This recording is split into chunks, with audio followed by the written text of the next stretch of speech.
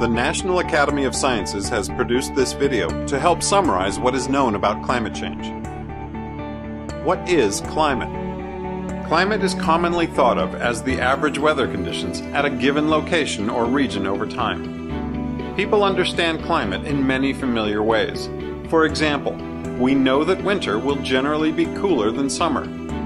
We also know the climate in the Mojave Desert will be much different than the climate in Greenland. Climate is measured by statistics such as average temperatures and rainfall, and frequency of droughts.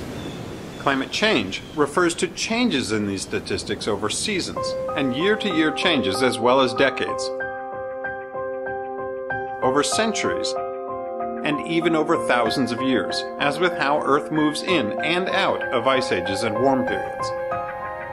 This video is intended to help people understand what has been learned about climate change. Enormous inroads have been made in increasing our understanding of climate change and its causes, and a clearer picture of current and future impacts is emerging. Research is also shedding light on actions that might be taken to limit the magnitude of climate change or adapt to its impacts.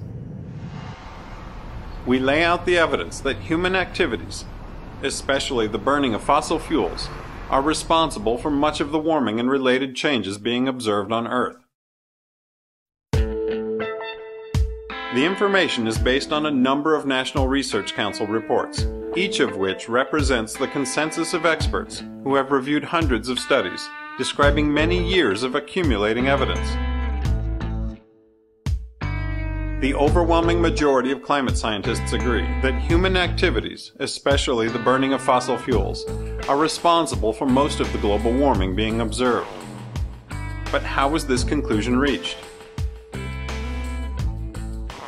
Climate science, like all science, is a process of collective learning that relies on the careful gathering and analysis of data, the formulation of hypotheses, and the development of computer models to help understand past and present change.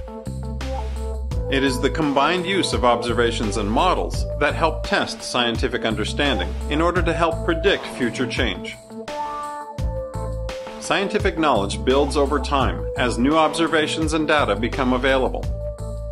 Confidence in our understanding grows when independent global analysis by scientific groups in different countries show the same warming pattern, or if other explanations can be ruled out.